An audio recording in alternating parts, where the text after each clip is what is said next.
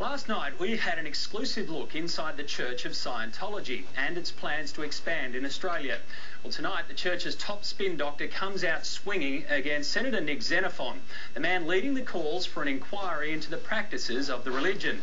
Here's Bryan Seymour with more from Scientology's power base in Los Angeles. Yeah, I understand that you're an advocate for the senator. And that I'm not an advocate for the senator. You forwarded his bigoted and witch-hunted views. You've got that totally wrong, Tony. You know what? And that's the position that you take. And you know what? That's totally wrong. You have that right. Did you say that to get it on camera, to use it against me? Because that's totally untrue what you just said. It's not just what's occurred in Australia, it's what's been happening in the US, in France, in Germany, in Greece, in Russia, all around the world. People are waking up to their practices and the damage they can cause individuals. Yes, that's Australia's Senator Xenuphon getting a name for himself in Hollywood. It is a criminal organisation that hides behind its so-called religious beliefs. Are you appalled by what he did? Utterly.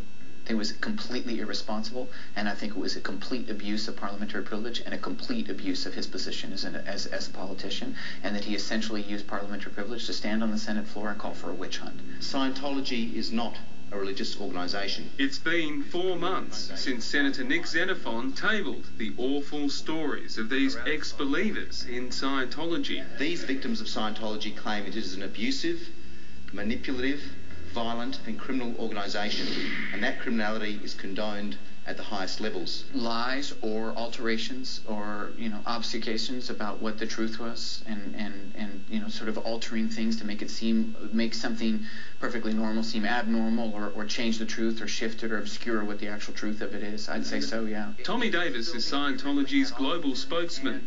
He's taking aim at Senator Xenuphon and all of the ex-members criticising Scientology and, yes, me and this show. You just said, I'm an advocate for Senator Xenuphon. Mm-hmm. Why do you say that? Because you keep bringing up the statements that he's made. And so does the Fairfax Press, News Limited, Channel 9, Sure. the ABC. Yeah. Well, I would say the same thing. Are they all advocates for Senator Xenuphon? I don't know. I'd have to meet with them and talk to them. I find that sort of comment pretty laughable. This is a classic case of shoot the messenger. It's foremost a religion. It is only a religion. It isn't a business. It never has been and never would be.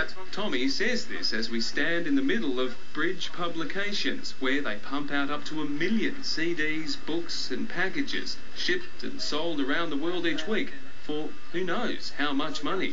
Scientology won't say. When you consider the claims that have been made, the damage to individuals, and the fact that Australian taxpayers are in effect subsidising the operations of this organisation here in Australia, I think it's very much in the public interest that we focus on these very serious allegations. He expects to call for a vote on an inquiry as soon as next month. Scientology says it's not worried. According to Tommy Davis, Scientology has grown more in the past year than in the previous 5 years. Apparently the figures to prove that are in a building just down the road here in Hollywood, but Tommy hasn't shown us. The protest group Anonymous claims that Scientology's numbers are falling, and in Australia we've met dozens of ex-members who say hundreds have left and hundreds more will flee this group. These workers at the publishing facility belong to Scientology's elite unit called the Sea Org. They're actually on the books as volunteers. The church provides food and accommodation. They put in long hours and get about $50 a week. Former Sea Org members portray it as a prison camp rife with deprivation and terror. And above all, this is about the victims having their say. And of course, in a Senate inquiry, the Church of Scientology can have their say as well. But it's inevitable, I believe, that we will have a Senate inquiry into these practices because it's very much in the public interest to do so. I think the truth of the allegations that he made will come out, and the truth of what Scientology is, and our rights as a religion in Australia as protected by the Australian Constitution.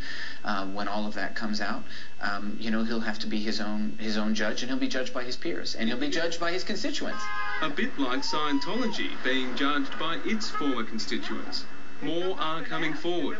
Other media are now telling their stories. Soon, I'll be just one of many Tommy Davis will deal with. How do you reckon we'd all go if the elevator stopped and we were trapped here for 2 days in the elevator? How do you reckon we'd... I'd probably kill myself. I think we'd You'd probably kill yourself? I'm just kidding.